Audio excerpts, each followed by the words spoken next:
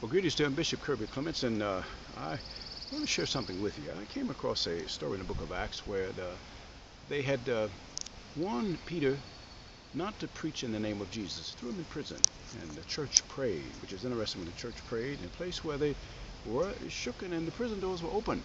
And when they came out, the people were in an uproar against the apostles, warning them not to do the will of God.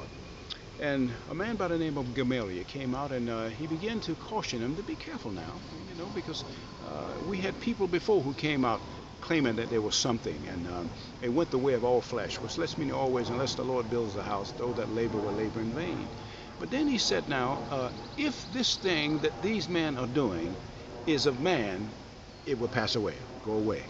But if it be of God, he said, take heed lest you be found to fight with God.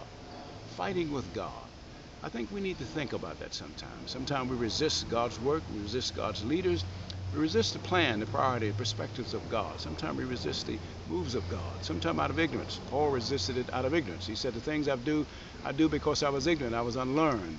But I think God is bringing us understanding of his will and his purpose. And if we don't obey, we might be found to be fighting with God. And that's not a chastisement or warning, but it does bring about a soberness in our thinking to become more and more aware of what does he want to do. After all, the world makes it very clear.